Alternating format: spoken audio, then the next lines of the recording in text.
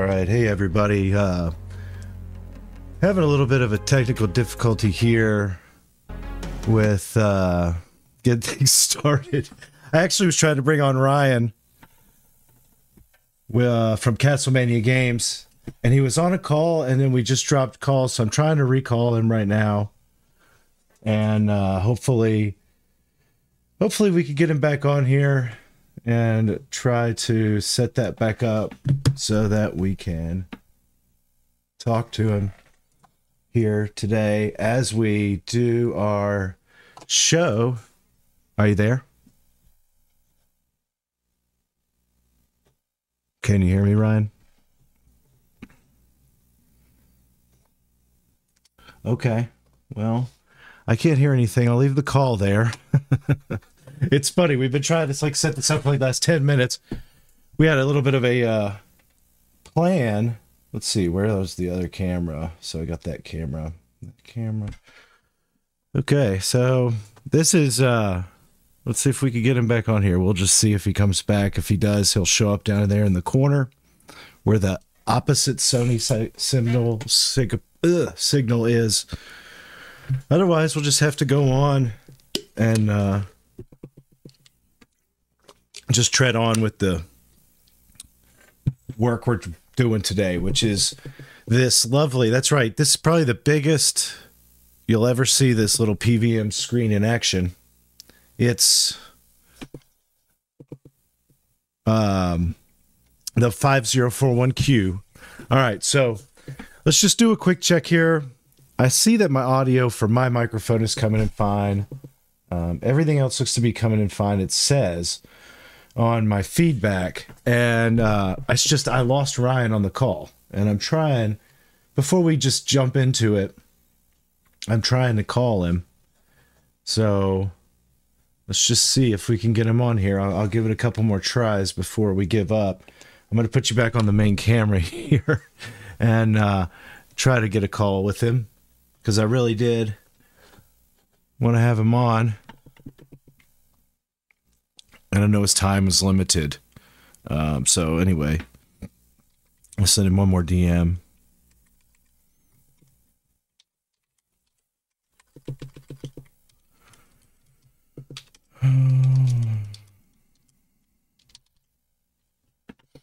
Anyway, okay. That's what you gotta love about live streaming, folks. Anything can happen. And we're used to it already because, you know, what have I got? A good amount of shows kind of under my belt to start with today. So it's not the first time had some technical difficulties, but I'm here to talk to you about this Sony PVM, which was unboxed in yesterday's stream. Hey, Stadium Arts, Master Safer, PO17, Raceroni, Harry, Martin, Overclockwise, Belmont. Just some quick shout outs to everybody in the chat. Guillermo Soda, Tony Escobar. Thank you everybody who's coming in today and joining me on this special treat of a show. Excuse me. Again, I'm sorry. I do want to just wait a minute and see if we do get a chance to get back online with Ryan really before I start tearing into things. So, Webb, T-Rex, welcome. While I'm kind of waiting on him, maybe I'll find some charming background music, and I do have a little bit of a story I can tell you guys that's happened to me. Oh, let's just start a little playlist of some background music. Oh, look at this, how wonderfully Western.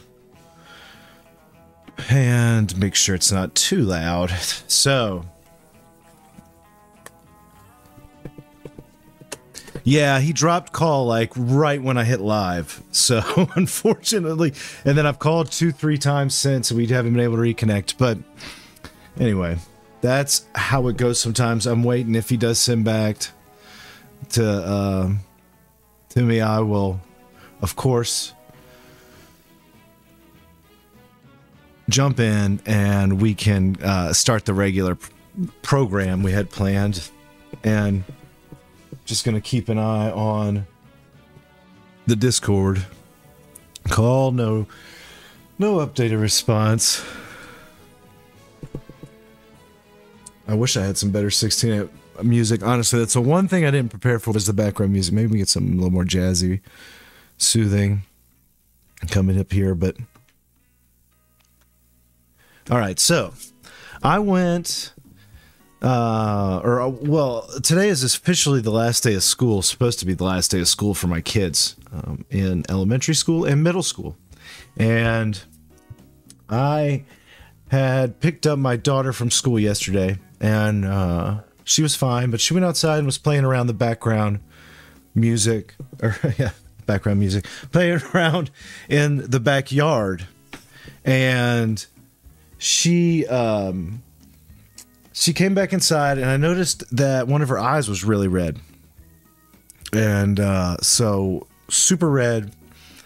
And I put some eye drops in there with her, and she went to bed. She woke up this morning, and her poor thing, her whole right eye was completely swollen shut. So she didn't get to go to school on the very last day of school, which is probably like the only day most kids are excited to go back to school. So I had to go rush over to a clinic with her this morning. Of course, they told me she had pink eye, and it was going to both eyes. So she's upstairs home with me.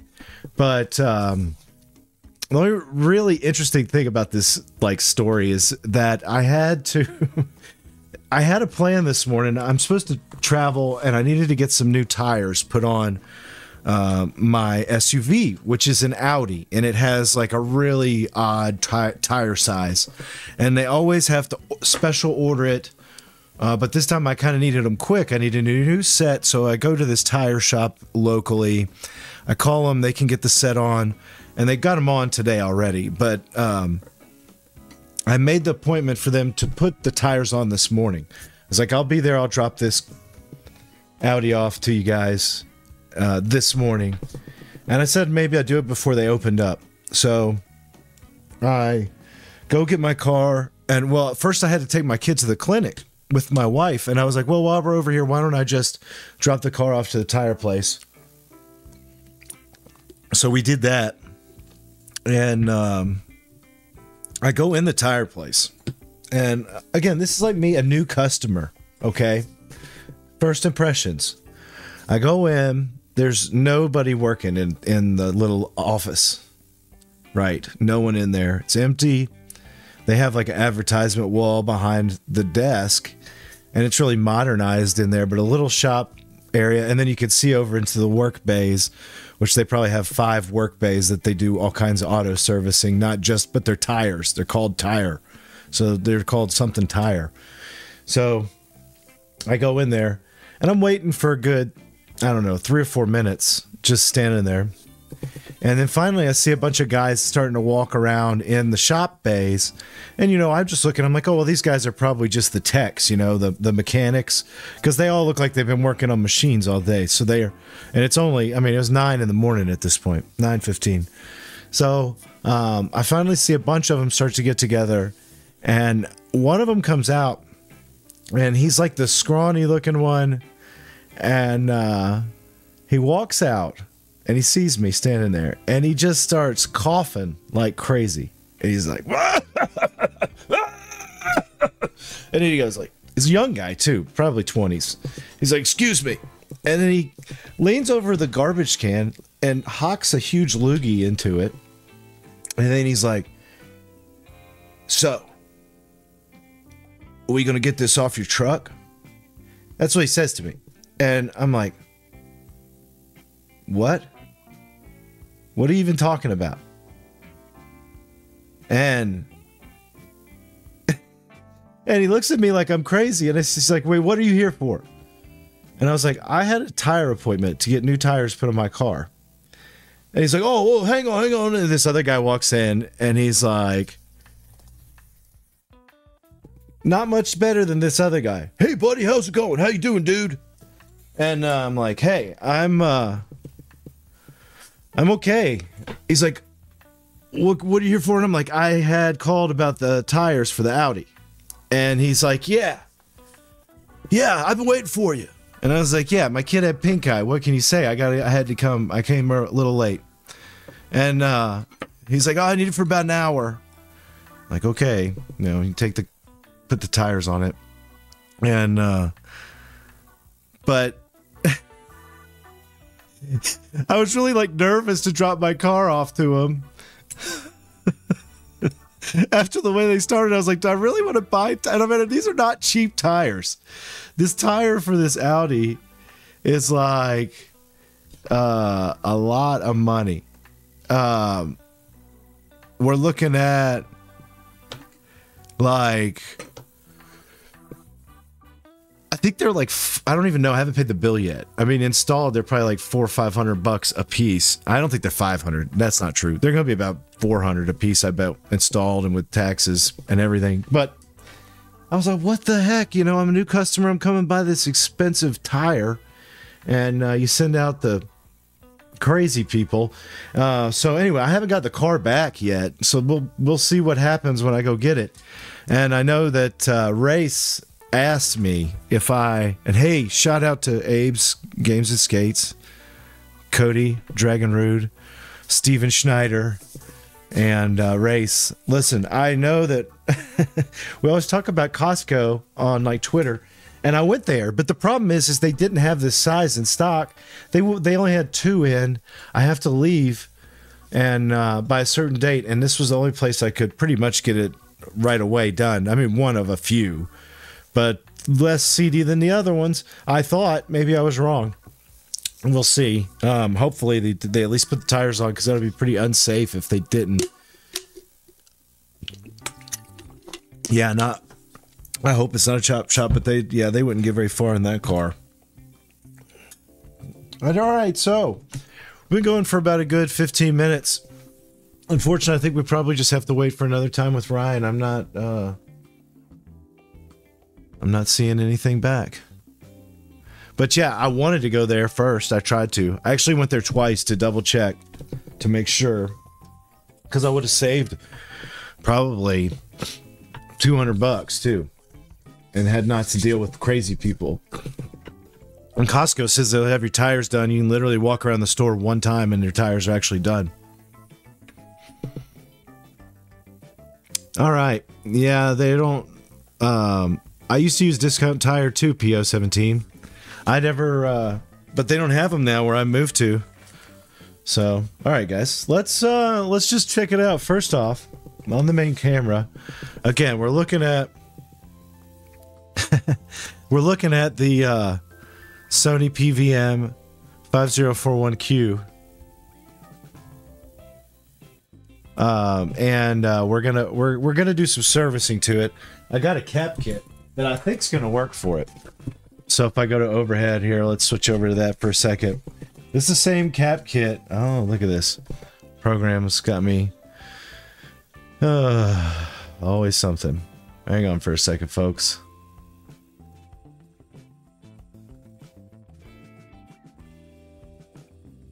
There we go. Back to where I want to be. Okay. That way you don't have to look at it upside down. This is Superman Save on Pads cap list for the 8041. I did make a change because I noticed something wasn't right on it.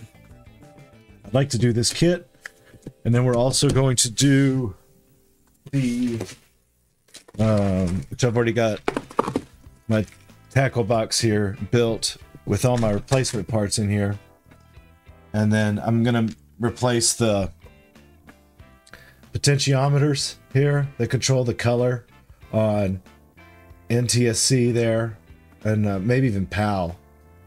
But these need to be changed on the color board to prevent color loss on NTSC or on composite or S-video signals. And then we have to add this little guy between them. We'll talk more about that when that comes. We get to that. So again, here's the PVM. I got another super close up. I'm just going to grab it here in a second, and then I'll probably have to go back to the face cam and zoom out a little bit, and we'll just kind of work on it here while we tear it apart. And ooh, that's in, not out. So let me go grab this guy.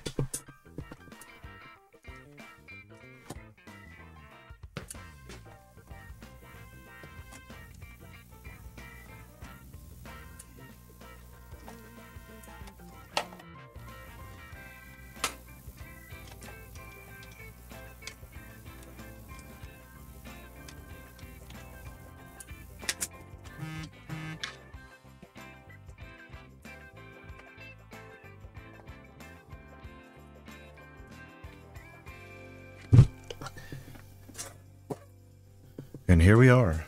And I just got a text on my phone. Let's see what it says. It could be from Ryan or it could be from the missus. Alright, he says he's back. Let me try to call him. Let me try to call him. And we'll see if he can hook up with us here. Let me turn my...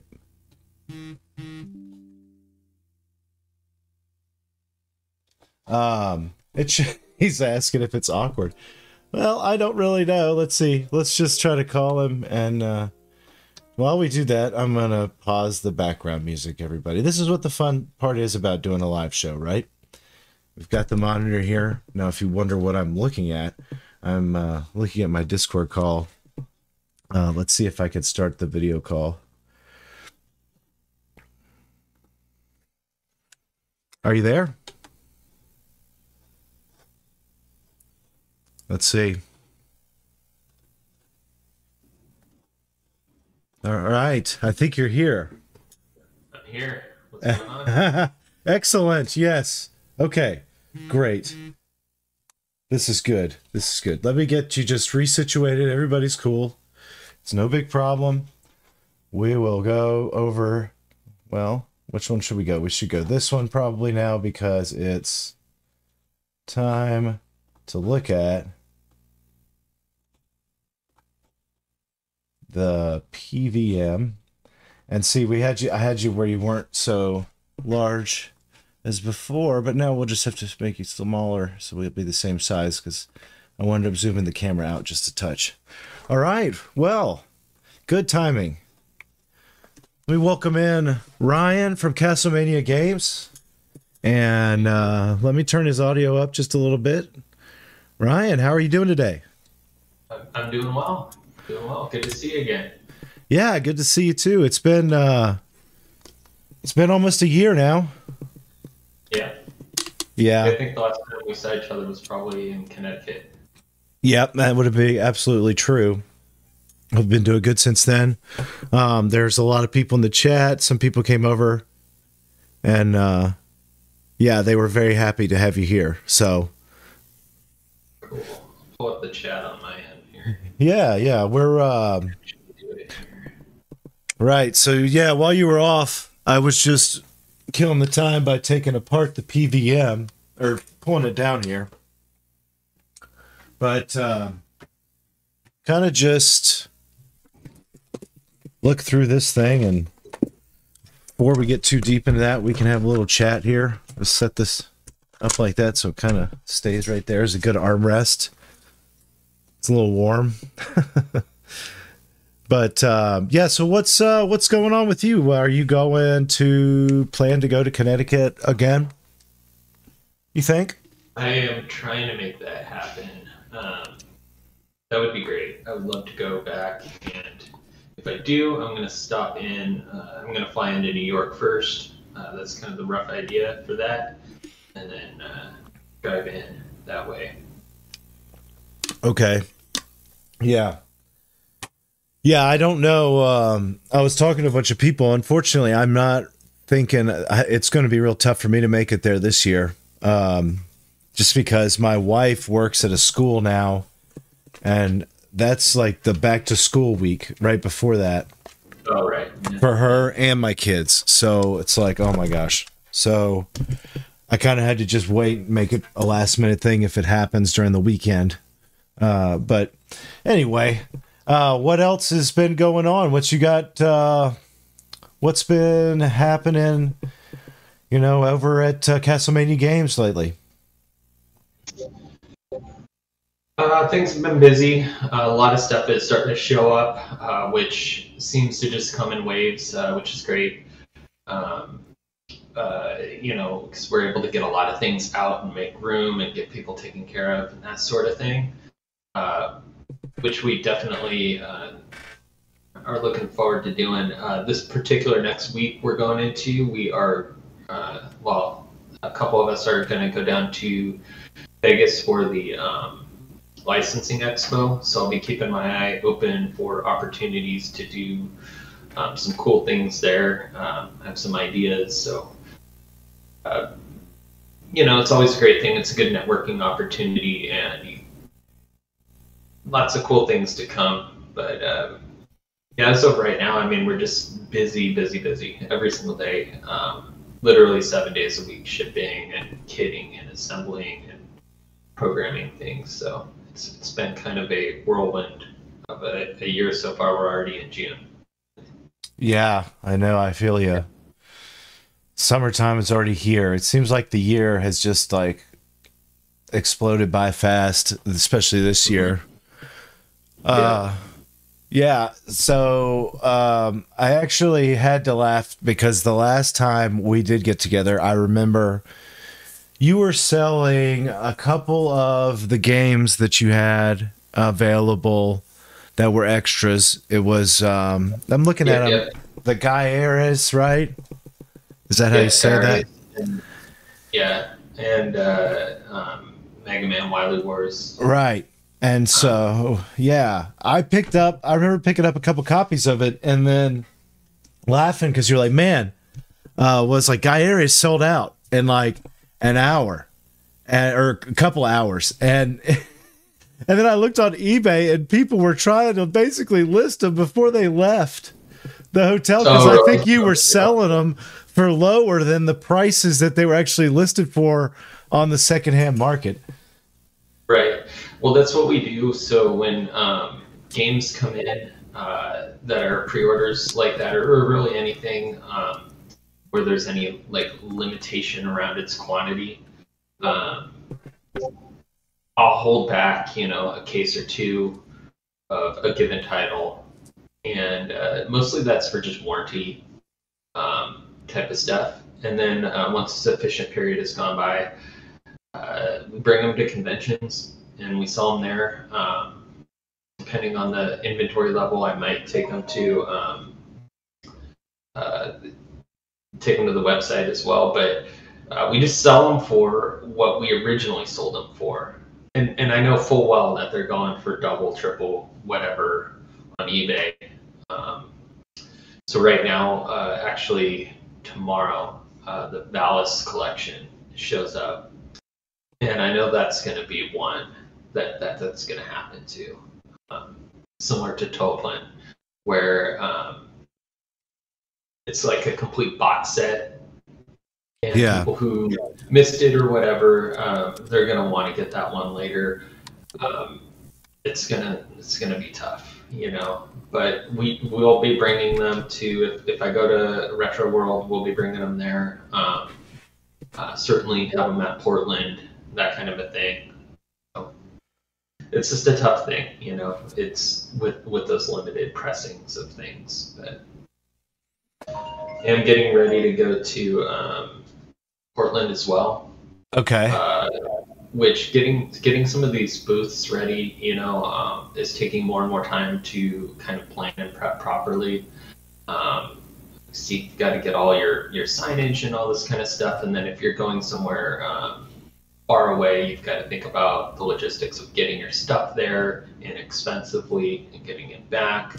Actually, took a whole bunch of stuff to the Milwaukee Classic Gaming Expo, which was the last weekend of March, kind of weekend leads into the very beginning of April, and I actually just received a lot of my booth signage back from freight, so that was a little bit of a learning curve on that one. I'm glad I didn't have anything that I needed to bring that stuff to right away.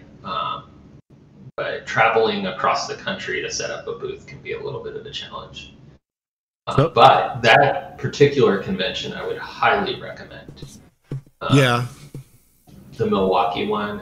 Okay. I honestly use Portland to run for its money. I think Oh, I had really? more fun. Yeah, more fun at the Portland, or excuse me, the Milwaukee um, Classic Gaming, because it's at least has the footprint of Portland in terms of square footage. But they've got so much extra stuff going on that once the vendor floor is closed, it's they've got the free play arcade stuff going on, but they've just literally got like a party going on all levels of the convention center.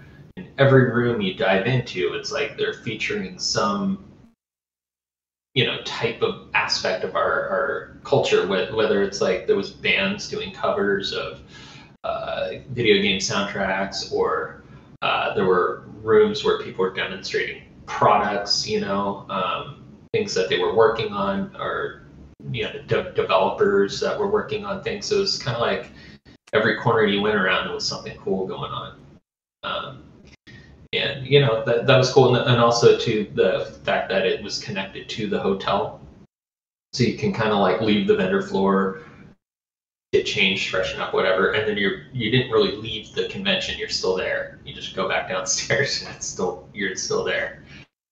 So a really nice setup there. I'd highly recommend that one. That's cool. I've not the one.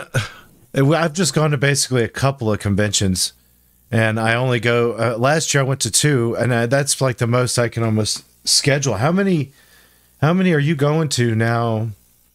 You'd say during the year then? Like, how many will you go to in 2023? In 2023, I'll have gone to CES, which is really more of an industry-focused convention. It's nothing like what I just talked about at all. It's really there for people who have like a business reason to be there. There is some media presence there, but you don't really. There's no like fans of like gaming or really anything going on there, because CES covers really everything. They have a gaming hall, but they also have a hall for new vehicles coming out. They have a hall for home automation. They have a hall for 3D printing, so on and so forth. It takes up the entire like Vegas floor. It's not in one building. It's in all of them. Pretty much there's something going on with CES. So that's a big one. That's in January. Then we went to Milwaukee in March, planning to go to Retro World in August, and then Portland will be in October. And that's probably it for this year. Although I do have a little bit of a different schedule planned for next year, because I want to start visiting some of the states like in the South, like Texas, Southeast. I want to go to like Too Many Games, Southeast Game Exchange, stuff like that as well. So we'll just see. Yeah, the other one, well, the one I've done the most is in where I used to live, around Nashville, Tennessee area. And actually, I was laughing because it kind of started off as something a little bit smaller, more focused on like pinball and arcade. And then each year they keep adding more and more and more stuff. And even this year I noticed where like My Life in Gaming was announced that they were going, and a couple other people that are, the normal people we see. And I was laughing. I was like, oh, I didn't even know you guys were going to be at this show. Usually it's not. There might be one or two other people that I see at that show that comes to it from out of town, but they're trying to grow. So I imagine there's a bunch of other that kind of a event. Some of those still seem to do really, really well for like foot traction, right? I mean, have you seen do you think there's still a lot? I mean, noticed a lot of people. I know it's probably not crazy levels, but what do you think about Milwaukee? Was there a lot, like always a lot of people around? I mean, it was just like I say, like with Milwaukee in particular, everywhere you looked, like constantly there was the presence of the convention. as far as attendance goes, everyone talks about Portland as like the big retro gaming expo in the U.S. And it is, but I really feel like Milwaukee is right up there too. So it's nice that geographically there's something major like that closer, to the Midwest and the East Coast for people. But I wanted to also say, with regards to the one that you were talking about in Tennessee, I mean, that's how these things start. And it's good to get out there and support those conventions that are just getting going, because it's us in the community that keep them going. So even if they don't have guests from out of town in the first couple of years, it's good to just get out there and support them. And also it's like a completely different vibe, really. I think if you're going to your local convention, because like here in Seattle, oddly, we don't really have a gaming convention in Seattle, despite the fact that we're in Nintendo's backyard, we're in Microsoft's backyard. There's tons of game developers and companies that are all over the city, yet we have no real gaming convention. We have PAX West, which is a major, like, kind of corporate, convention, which is awesome, and we're lucky to have that. And then we have there's one in a suburb of Seattle called Renton. That's the name of the city, and they do something. I think it's called like Renton City Retro or something like that. And that one's kind of coming up. But what's cool about it is you have this like different network of people that you correspond. Like a lot of my friends that are in the local like gaming community, I know them very well because I know them in person. But they're a different crowd than how you might like hang out and enjoy a show at a Portland or at a Milwaukee. It's just all different. So it's cool to build those local connections as well. And I would say if there's something like that coming up in your area, support it. I kicked around the idea of trying to get my own, start one of my own that's really gaming focused. That would be something like this. So we'll see. Yeah, I've that's a good topic. I've actually thought about what if there was something like that, and I thought if there was something where we could actually make it more special, where, with a lot of the people we know, we could offer, imagine if there was like specific, almost like seminars available from people that are only going to be at a show like that, is going to come from somebody within the industry that kind of knows the value of that and how to almost push that together. Like my idea was, again, like something that, for example, you'd have a classroom where you could go in a session of where I would do something on a CRT, or somebody like, if you get lucky, you could have Voltar come in and do a console something. But anybody, you know what I mean? Like something really cool like that would I think do well, but it's hard. That's a lot to like invest into, and a big idea kind of. Yeah. Well, start out small, bring one or two people out if you can, or just use your own like set of tools, what you have at your disposal, and like let it grow. We'd kicked around the idea of demoing, discharging your CRT before you work on it and stuff like that. Obviously there's some like liability stuff that you'd have to consider, but if you were showing it and doing the Bob disclaimer of, the chances of, are not zero and all that kind of stuff.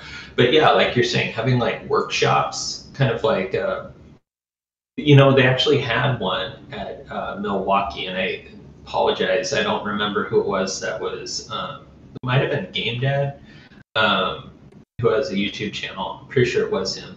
He was doing one where you would bring, it was like a Game Boy Advance, I think.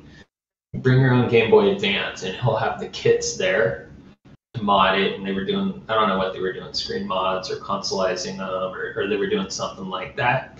But everyone that went into that that demo workshop left with a fully modded Game Boy Advance. And, you know, it's like one of those things where you're going step by step through it. If you get stuck, you know, you have people there that can help you. So they had all the stations set up for everyone that wanted to sit there and mod their console. And something like that, like you're saying, it's a little like tighter focused on what it is that we do. And our corner of this hobby would I think do really well, rather than just I don't know, the pop culture as a whole approach. Yeah, that's so that was the thing about the I noticed this show that I had been working with for years. It went from being like one kind of con to like a game con to video games to multi-con, because it's trying to draw in. They don't exactly know. They're getting a bunch of people.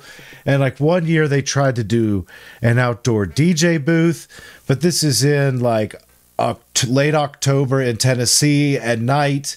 And outside it's windy, cold, and rainy in October most of the times. And even if it's dry, it's usually chilly. So it was a bad idea that year. So I give them kudos for like dropping some of those things and changing and trying and bringing in new people. And but the experience to me of going in there too and actually getting to go and do like shows, it's almost like a stand-up comic routine or something. You get to see kind of how an audience, if you get one to show up to a class you're given, how they react, what you could do differently. And then I know it's helped me because like the last one, I was able to go in and really do a crazy hands-on one where I was, you know, just opened up the CRT and just spin the yoke around and mess with, you know, an image, and people would just look at it and talk about it a little bit but the thing, like you say, is most of those situations are, you get 1 hour to do the class, maybe 45 minutes to an hour. And then it's like, it's got to be over. So you can't make it too detailed a lot of times on the bigger cons, but yeah, maybe something where you have more time to sit down doing a whole course level of things. That would be multiple hours. It would be great. Basically, I think where a lot of this conversation that we're having now comes from is the last couple of retro creates, which is basically a meetup of us. In the case last year where we basically, it was the pre-show before Retro World Expo, which is I think a great way to do it. To have something like that where you're not like constricted to a panel because somebody else has to like come in 30 minutes and you got to somehow cram what normally takes you a couple hours to get through when you're doing this in your shop. You got to like condense it down like that, and you don't get that interactivity to maybe do something where the schedule's not as densely packed and have that going on. It'd be great to get people like Shank out there and actually just start cutting some Wii motherboards, and it'd be cool to like watch him do it and see kind of that setup process that he takes to like figure out, mark everything out, and, figure out where he's going to cut and what he's going to do, and sets, you know what I mean, all that kind of stuff. I think kind of gets in people's heads about like, how like you can plan something to death. I think a lot of people run into that who want to get into like modding something or doing whatever. It's like, I've got to have all these tools, I've got to have all this stuff, and not realizing that a lot of us just started out with the Kesker iron that Voltar showed us and just kind of sprinkled and added things from there, but you just got to get going. So to like watch somebody do it and see like, oh really, you just need a couple of things and you can get this project going. Watching somebody do it where you can stop and ask questions, because as much as we try to anticipate questions when we're writing out a process, we don't think of some of the things we take for granted rather. You know what I I So that interactivity would be a cool approach to something like this. I I think we should do it. What do you think, Steve? Let's let's put this thing Well, together. see, well, I mean, I've got locations, but again, it would be on the East Coast here. Yeah, that's fine. And it's like most of the contacts in this kind of within a lot of people are in New York City area, and I don't know if that's why you're going there and starting from there for. That's what I'm thinking. Yeah, I haven't gone to Brooklyn Video Games or any of that stuff, and I know a lot of the crew, the New York crew, but I've never even been to New York in my entire life. So oh really? Yeah. So I figure I mapped it out. If I do go there, which I'm planning to do so, start out in New York, and then I could go through Philadelphia and hit, and then get to Connecticut. So I think that would be a good little trip. So would you rent a car in New York, or would you like take public transit? Probably, I'd rent a car and then just return it at the rental in Connecticut. Okay. That's what I did when I went to Milwaukee, because earlier this year when I went to Milwaukee, I flew into Milwaukee, drove around the city, checked it out. But really, I went down to Chicago. Okay. Checked out the Chicago video game stores, met up with some people, spent the day at the HD Retrovision lab and headquarters there, which was about 10% business and 90% me and Steve just playing video games at the shop. But a lot of fun. And, that's cool. I have not seen Steve since like the first time we all met back in pre-COVID at the first meetup, which is funny to kind of reminisce back on. That hotel in the middle of nowhere, almost, right?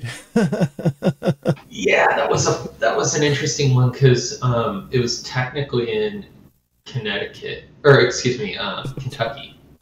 It was like Cincinnati, Kentucky, or something, right? Like right on the line. And, you'd go outside and look around, and there was nothing around you. Yeah.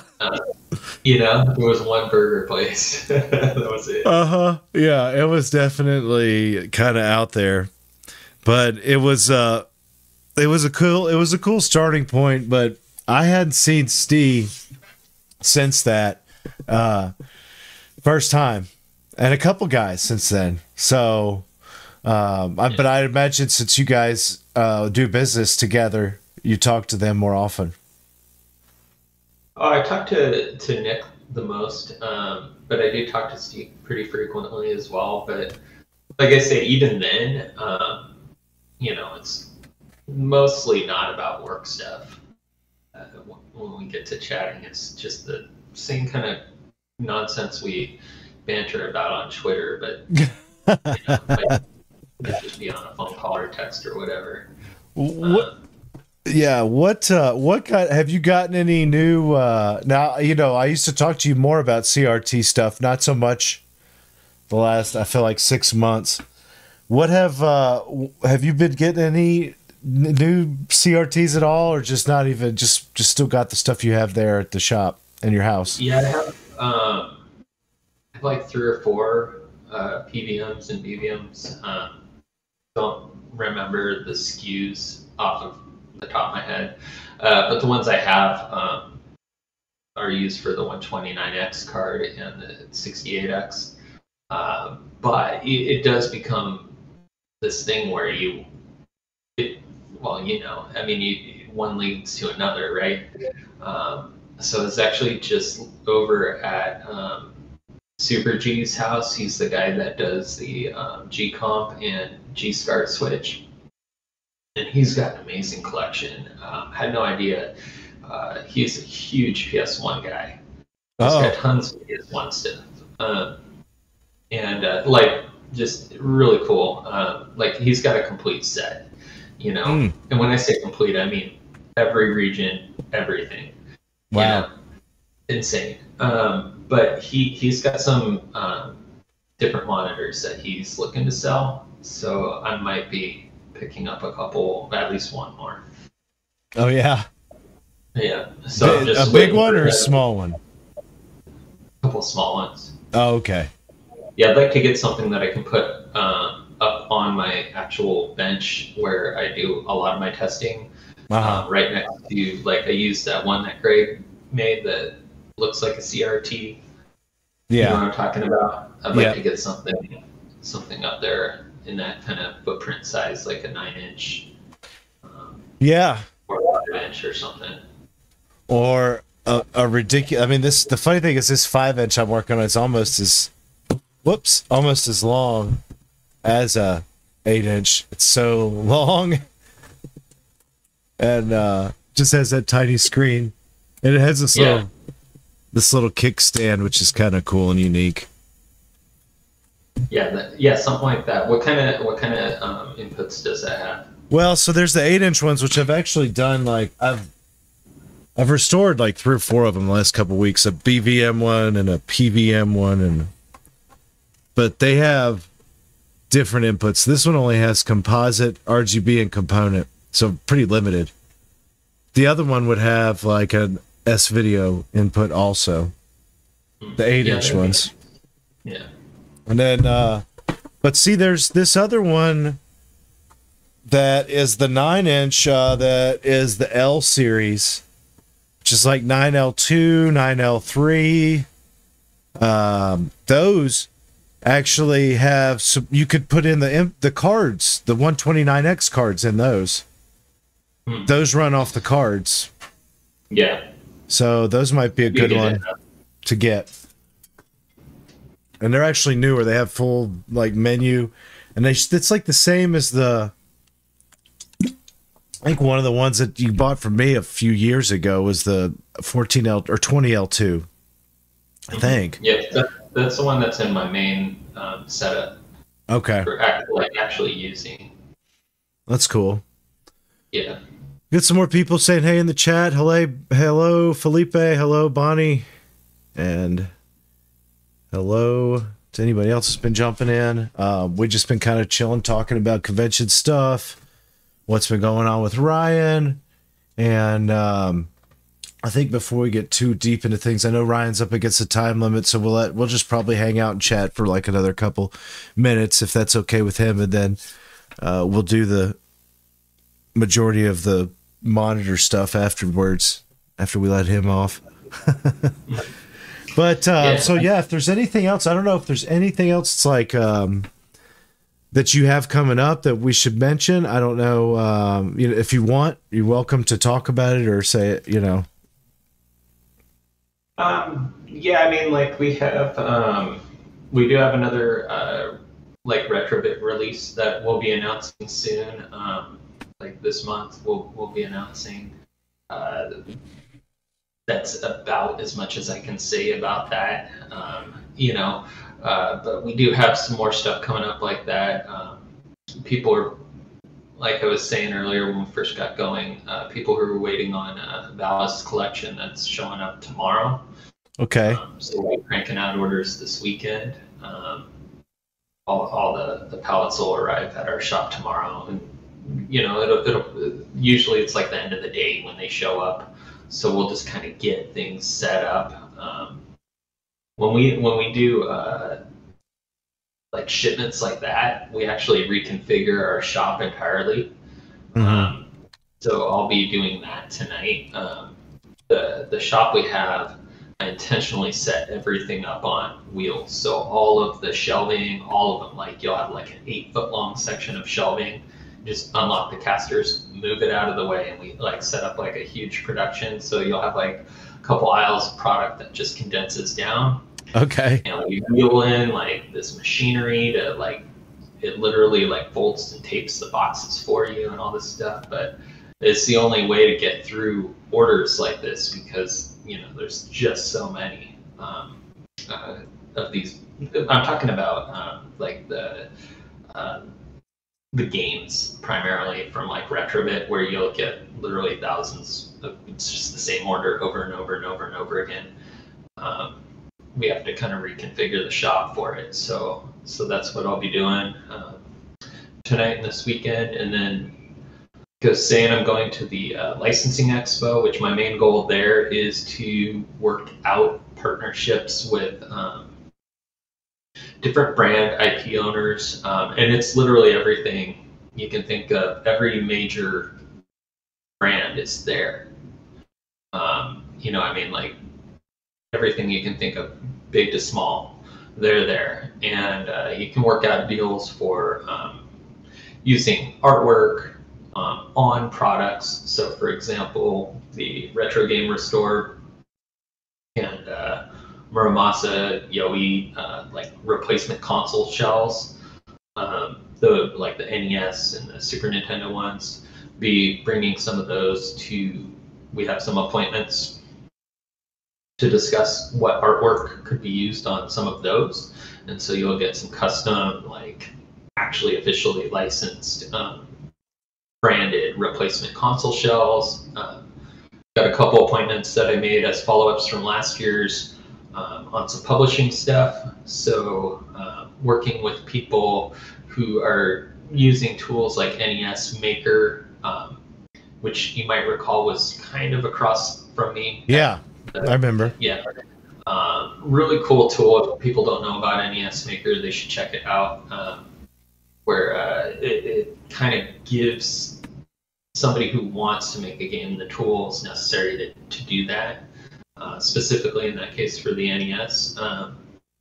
You have to work your way through the tutorial and, like anything, learn how to use the software. But then after that, away you go. And so we've had a few people come to the Rondo publishing option, which is the wholesale kind of different. It's the wholesale. Hesitate to say arm because it's actually technically a different company, but it's the wholesale arm of like Castlemania. Yeah. Where I take a lot of these exclusive things that we've developed in partnership with people or on our own, and we're producing those for distribution to game stores, which is why, for example, I would go to New York and drive down. Really, I'm hitting a slew of video game stores the whole way down to introduce Rondo to them. Sure. Kind of understood. But with the Rondo publishing, I'm working with Renee from DB Electronics to develop, properly built and designed PCBs for Genesis, SNES, TurboGrafx 16, Mega Drive, Genesis, all these games, right? To basically do our own bit of publishing for more of the indie devs out there. And with that, we get a license from, a brand that makes sense for a game where it makes sense. You can palette swap over to it and do an official release of something. So that's some of my goals for the show next week. That's pretty great. So let's. I got a couple actually interesting questions here from the chat, and I thought we could go and let's do it. Hit some of these up real quick. Someone, Cody Dragonroot, asked, does Castlemania stock Evercade consoles? Ever? We do. You do? We should have. I think we might have just sold out of the VS Premium. Okay. Which the VS is the actual console that's meant to hook up to your TV, where you play like traditionally as like on a console. Right. We should have the starter sets, and the difference between the starter and the premium set is premium comes with 2 controllers instead of 1, and also has 2 pack-in games where I think the starter doesn't. But if we're out of those, we should be getting more. Okay. But I'm pretty sure we should have those, and we do have the EXP, which is their handheld, in stock. I know that for sure. All right, and then brought them over. Cool. And Felipe was asking if you had any updates on Time Sleuths, which is a question I actually do get sometimes. Yeah, Time Sleuths. Yep. So we actually just got those back, and I just grabbed the shells for them out of our warehouse and brought them to the shop. So what happened on the Time Sleuth, and Felipe probably got the email a few weeks back, they were built incorrectly. So we had to send them back to the fabricator, have them rebuilt. And sometimes that happens where it's something we can do. We can fix it on the fly. Like I've had things where like a surface mount component was, you know, mounted backwards or whatever, and I can desolder and solder it back in place myself faster than it would take to ship it back and forth. In this case, the FPGA was rotated 90 degrees the wrong way, and I mean that's like tons of little tiny pins that you're gonna screw that up. I would screw that up, so I just sent it back to the fab and had them redo it. Those just arrived back, so those are probably in the queue for today to be reflashed, if not tomorrow. But I would expect to see those shipping before next week. Because wow, that's okay, cool. Yeah, that's one of the items. I mean, it doesn't take much to prep it. It takes just less than a minute to flash them. And I'm not doing all that, so it's not. I don't do literally everything. Some of this is other people doing it. So that'll be prepped and ready and start shipping this week before we leave. That's one of the items I have as a like has to be done before I leave item. All right, great. So that's good on that. Okay, now Master Safer asked, does Castlemania sell EverDrives yet? Is there any plan to ever sell EverDrives, you think? Yes, we can sell EverDrives. We have carried them in the past, and actually do have some leftover stock that I could list right away from when we did stock it before. The problem with the EverDrive is they're expensive items with very low profitability.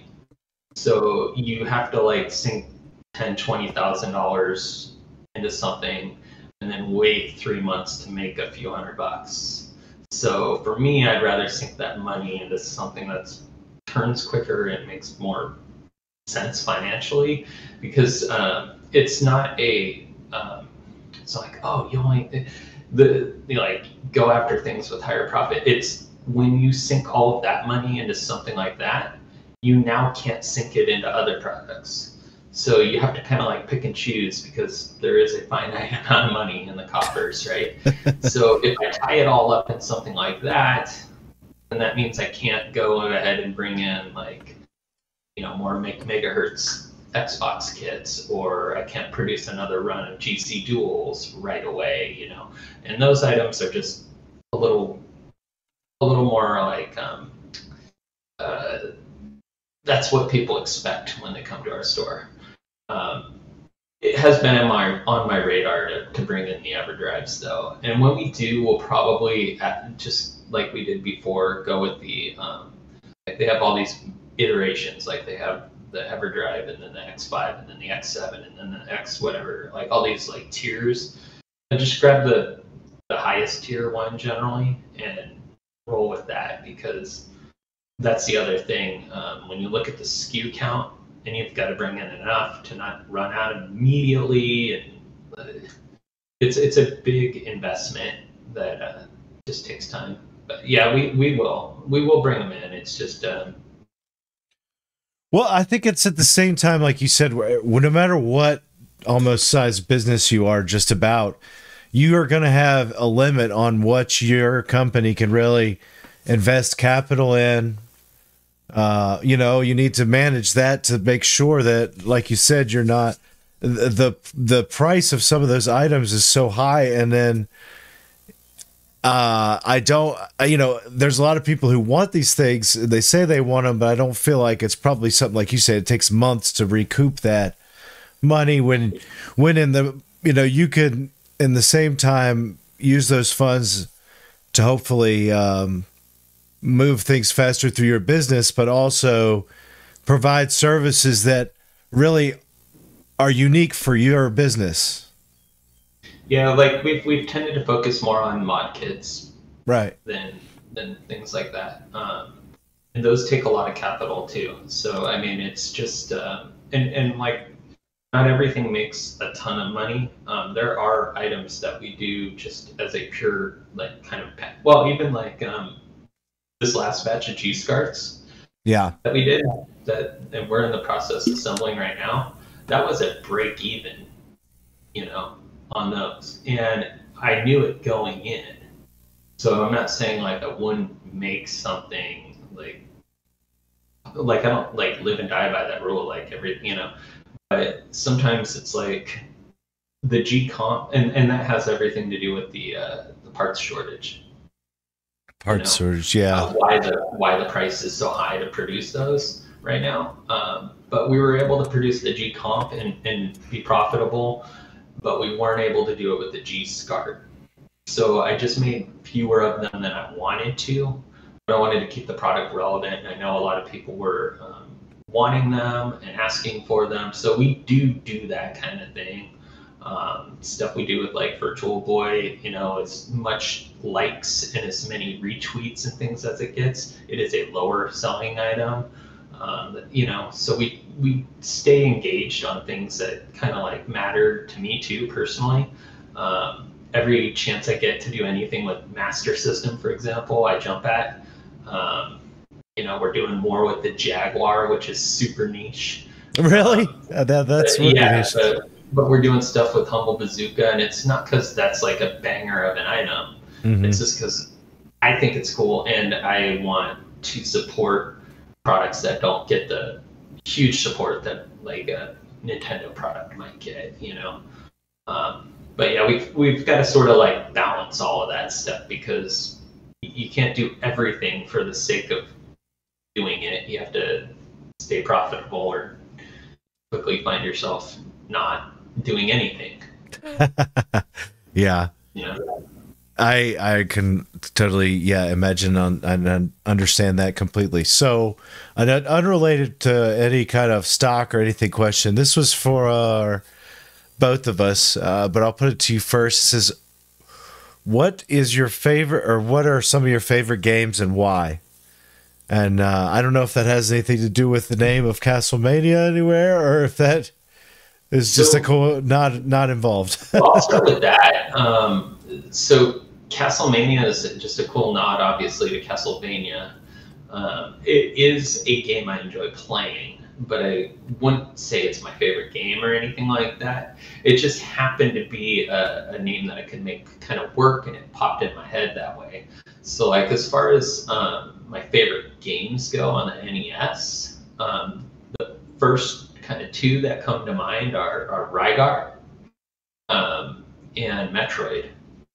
Now Rygar is always going to be like at the top of my list, because when I got the NES for the first time, we went into Toys R Us and we got the NES, and they only had I can't remember what to call it. It's like the challenge set or whatever it was. It's just the system and a controller.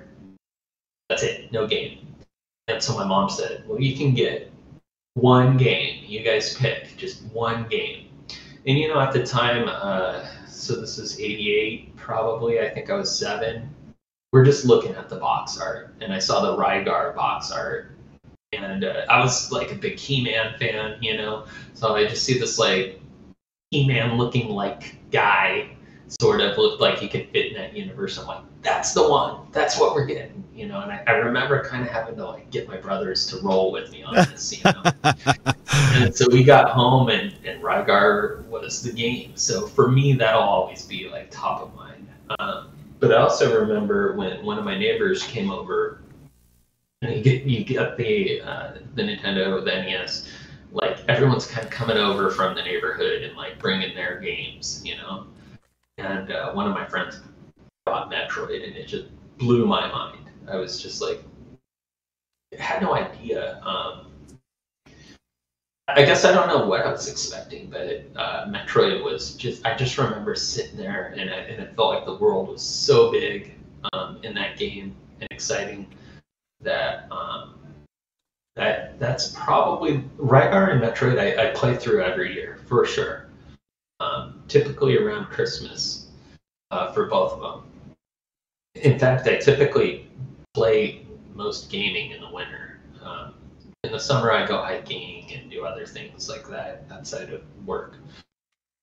As far as modern games, just to answer it from both ends of the spectrum, as far as modern games go, game series that I every release get, a couple of them. Far Cry is probably my favorite, like like open world style games that come out. Ubisoft gets kind of a bad rap for like, oh, big world with a bunch of waypoints on it, you know, where it's like all these small activities. But for me, that's perfect because I can kind of come in and out of playing that game, and I don't really lose track of where I was because there's all these pins on the map, and I can just keep exploring. So I like that game, and then also always play the Call of Duties every year when they come out. Okay. But I only strictly the campaign. I don't do the like multiplayer stuff. Yeah. Never have. Nothing against it, just don't do it. All right. What are your answers, Steve? Well, you know, I would go closer. I would go on like my experience would be closer towards the end of an era of gaming. I have a good fond memory of this one. Would have been Super Nintendo, about 95. So I would have been 11-ish this time, and I had helped one of my best friend at the time move. His parents, or his mom and his grandma, moved to this house from where they lived in an apartment next to us. And I remember I helped them all week, and their gift was they took me to this store that was called Media Play, which doesn't exist anymore. And it was like this huge warehouse style of like Best Buy, pre-Best Buy almost. And they said I could get any game in there, and I still only had like the Super Nintendo. And I went in and I grabbed Chrono Trigger on the box. And I just because I looked at it, and first off, I was like, she said any game. And it was the most expensive game. It was like $10 or $20 more than the other games that were Super Nintendo games. So this is 95, so there weren't a ton of them left out all over the place. And I just remember seeing that. I had no idea what it was, but it was expensive, and it had where you could be a frog on the cover with a sword. And I was like, I got to try this game out. And like that was really the first time I'd ever played any kind of an RPG or anything like that. So that was a really fun experience. I remember like playing it forever and like getting stuck in places and leaving the game for a while and coming back and finally getting through it. And that's probably one of the ones I still have a huge fond memory of. I did go back probably 3 years ago and fully beat it all the way where you get all the weapons according to the guide. Because none of that was a funny thing about stuff too. You get games before, and if you wanted to, you'd have to try to hunt down a strategy guide, physical copy somewhere, right? Maybe you could order one somewhere, but it wasn't nearly as easy as it is now to even figure out what was going on in the game a lot of times. Yeah, you could just get stuck. Yeah. In those games. So that's an interesting answer because I've never played that game. Yeah. And I know it's one of those ones that is heavily, it's regarded as like one of the better games of that era. I did play Final Fantasy II or Final Fantasy IV. Okay. If you want to call it. When it came out, and that was, as far as Super Nintendo time frame goes, because I had played the original Final Fantasy on the NES, and that was a huge, and at that point you're like a little more into the like whole, what I was talking about before with Rygar and Metroid. Those were like my introductions to gaming. But like once you got into it, I remember playing Final Fantasy, and we did have the strategy guide. We had the Nintendo Power official strategy guide, and I think that might have been before other companies were even making third-party strategy guides. Could be wrong. And then when the Super Nintendo came out, Final Fantasy II came out pretty quick, if I recall. Also the only RPG that I ever level 99'd all my characters. But that one's one that I've completed Final Fantasy II. I couldn't even guess, like a dozen times at least. And I've even played through some of the ROM hacks, of it. So that's one where I'm like, that's one of my favorite games, and it's my favorite of the series. I have played Final Fantasy VI. That's going to be most people's answer. For me, it's 4. But I haven't played Chrono Trigger yet, so I know I need to make that happen. I did play Secret of Mana during that time, though. See, and that's the thing, like Chrono Trigger, I only learned about Chrono Trigger after the fact, like getting back into gaming again. Yeah, because I mean, like it's Yeah. like that age where I think that you fall off. I mean, I think you're probably, it sounds like a couple years older than me. So it's like, again, we're going through these phases of like, I went and gamed like almost to 98, and then I fell off where I kind of got later into high school, college, kind of took a break from the majority. I mean, I still did game, but it wasn't like that was everything kind of, you know, what you were concerned about. Yeah, for me, I was regularly playing video games all the way through high school, through my senior year. And so I graduated in 99.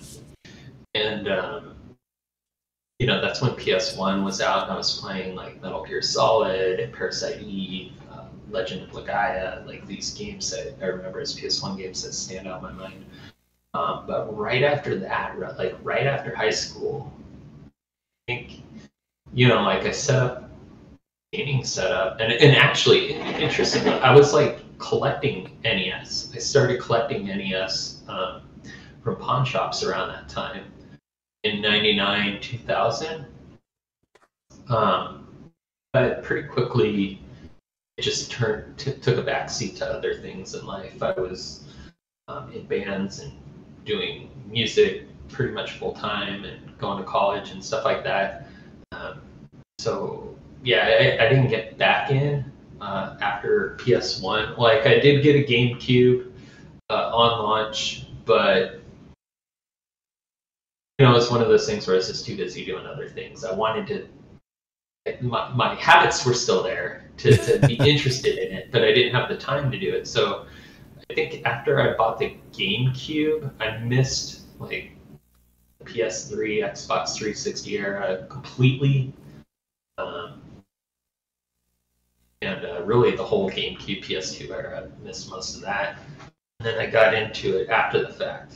So I bought an Xbox 360 as my like getting back into gaming console.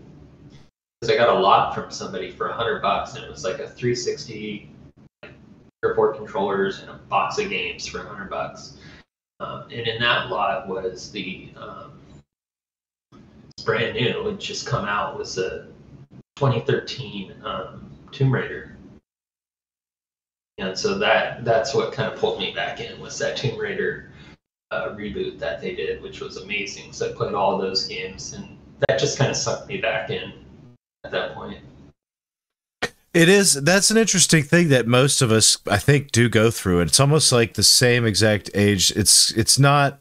So I graduated in 2001, and we played a lot. Me and my buddies, I remember, played a lot of N64 for those years until, you know, PlayStation 1 was a thing, but I think more we were still messing around in the mostly on the N64 for like multiplayer reasons, and we were really into all the multiplayer games, like anything on there. And then I remember I had one really, really rich friend that was allowed to go launch night to get a PlayStation 2.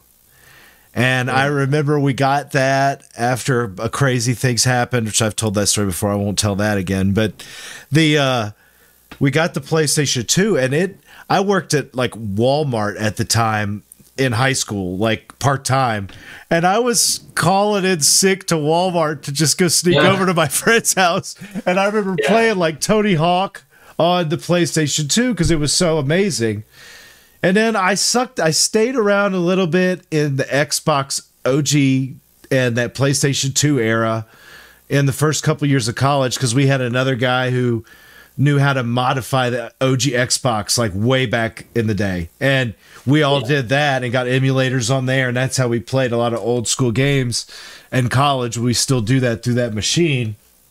And, but like you said, then it was like there was this the last 3 probably years of college, when you're, after the freshman year, I just started to get into other things, took off gaming completely until I got my job out of college. And I went over to like another guy who I had graduated school with and had a similar job title as me in a different part of the country. And he showed me this huge flat screen TV with an Xbox 360 playing on it. And it was like the original Gears of War. And I was just like, what the heck is this? Right? It's like high definition. You're like, so that blew me away and made me have to get a 360 right after that.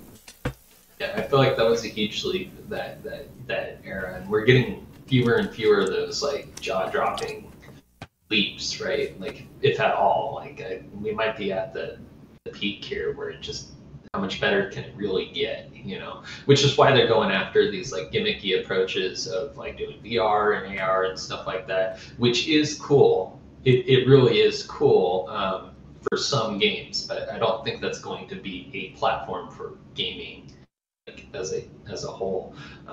One VR game though that I would highly recommend is Tetris Effect. You never played PSVR? That is the game that I think best demonstrates it, in my opinion. But yeah, it's around that era when you're like kind of like, and for me too, that led into like starting a family and stuff like that, and which is kind of also what happened, like your kids start to get a little older and you want to show them some of this stuff, and that'll pull you back in as well. Yeah, that definitely does. Like the moment you try to either introduce your kids to some games, and you're of course going to think of what you liked probably to try to show them in. And I recently went and visited my younger siblings at my mom's house over the weekend with my family, and I took the N64 back then because that's all they really cared about. And like my younger sister, a couple years younger than me, she could still like mop the floor with the entire family at Mario Kart. Oh, really? Wow. And I just can't believe it. Like, she still remembers the best route to go on all the tricky courses where it's like that Yoshi course where there's 100. It doesn't tell you who's in first. Everything's a question mark. But it was a lot of fun to bring everybody together. And then it's like, wow, people always rag on the N64 for things, which is rightfully so. But at the same time, it's just fun, I think, to have nostalgic kick on that.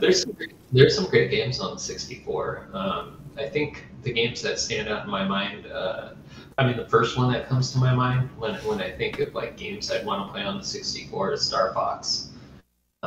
And that one, I actually do feel like I remember the different ways to cause, there's like 3 different routes you could take, and I knew how to do all that. That was a game that I played quite a bit. But you got me thinking about something else. Like in that first kind of chapter of gaming before you like take a break, there wasn't like a modding scene that I was aware of. And I know people were modding PS1s. I don't know if that happened after the fact or what. But what we did have was a plug-and-play peripheral called Goldfinger. And I don't know if anyone in the chat knows what that is, but it plugged into the serial port on the back of your PS1. And then you could burn a copy of a game to a CDR. And you had to do the thing where you like started the system with like a regular game, and then once you saw the splash screen, open it, swap the discs, and then shut it back real quick. That we did have, and that was my first introduction to anything like that. So that was fun, and you wind up with a stack of games. Someone does. Some people are saying they did have gold fingers. That's funny. Yeah. Yeah, that's the same time. I think when you unlock like whole entire ROM sets and put them on things, like I don't personally do that. Like on my X Station, for example, I literally just have the games that I have on the X Station for convenience. And part of the reason is like when you have this huge list, like you kind of learned this when Napster came out. All this other stuff, it's like you have so much to choose from that you it's like Netflix now. You wind up scrolling around and never picking anything. Yeah, that's a great point, and it's hard. I think you do yourself a disservice, and then you're like, oh, I don't know what to pick. I never end up picking anything, almost kind of thing. Yeah. So what I really like about some of these options that we have now with like EverDrives and different ODEs is the patches that you can apply to games and play them differently. Like I was talking about with Final Fantasy IV. They have different ROM hacks that you can apply to the game, or you can listen to it with different like music, like symphony music now, right? Or you can play like an extended version or change aspects of the game. That's kind of like what interests me personally and how I use these. You know, is some of the ROM hacks and things like that people do. That's fun. Yeah, that's my kid, my son likes, he's 11. He likes to try different ROM hacks on the EverDrive cartridges for like Super Mario. He'll just sit there and try them forever, which I think is funny. It's stuff I've never tried, but he does actually get into some of them, and some of them can be pretty crazy and creative. Yeah, some of those ROM hacks are really good. Like on Mario, the Mario 3 Nix. I don't know if you've ever played that, but that's a really good one. Yeah. Yeah, that's I remember I had a friend who was always trying to come up with some way to like get games, you know, try to figure out a way. This is like so pre-mod. It's so he'd always be trying to find something.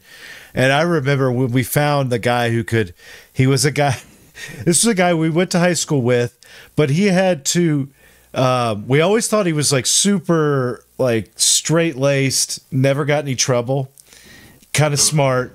But our senior year, he got a girlfriend who was like a year younger than us. And within a couple months, she was pregnant. And we were always like, whoa, goodness, we didn't like, I was like, what?